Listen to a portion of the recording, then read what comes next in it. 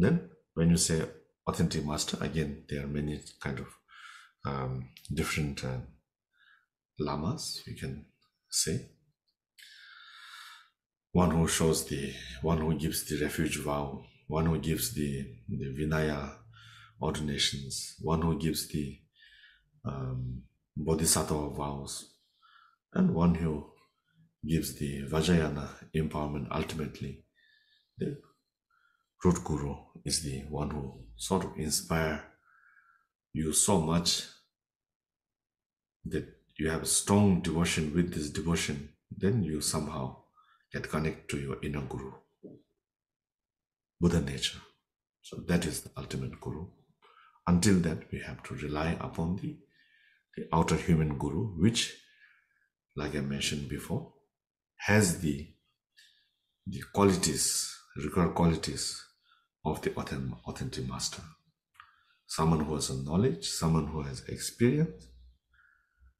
It is said that Tope Dator Tuji Shentor, with the realization, with the quality of the master, with the realization, master, he or she has to be free. With the compassion, then he or she will free you or free others. So these two are the quality. Tope Dator, with realization, first, he or she, the authentic teacher, has to be liberated. Or Tol means like sort of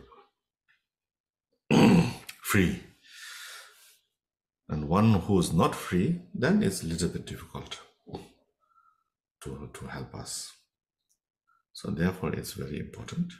And once we find, which is very rare in this world, still, like I mentioned, we can still rely upon the, in our case, Rinpoche. And then there are still some masters there, and we are lucky that we still live in the same century where many of those great masters came and lived and taught. And we have photos, we have videos, we have the voice teachings, so we can listen to them.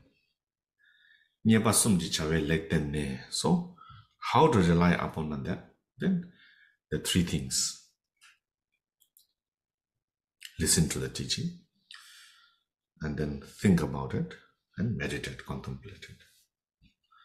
And of course, this is the best way to rely upon the teacher.